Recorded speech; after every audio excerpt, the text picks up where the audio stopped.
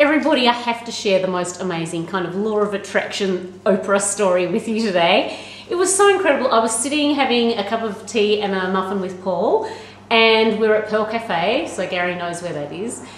What happened was this girl came and sat next to me. She had a beautiful little baby, and I said, oh, what a beautiful baby. How old? 3 years old. I said, oh, my baby's 17 today, and we got talking.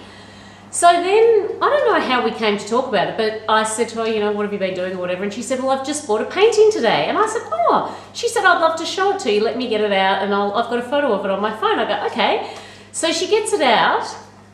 It's a painting of Oprah. This is it, right? This is a card of it. She gave me this afterwards. Okay, so I'm like, do you love Oprah too? And she goes, well, she said, I've got a really funny story to tell you. And so I said, okay. But before she told me the story, I said to her, look at this. So I showed her the picture of Oprah and I that I have on my phone. You know, it's my like screensaver because I really like it. And she goes, oh my God. She said, this story, she said, I have to share my story with you.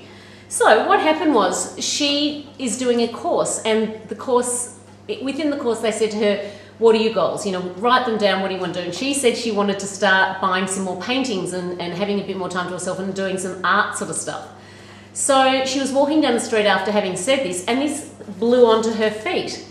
And she turned it over and it said Guru. And she thought, oh my God, I've got to have it.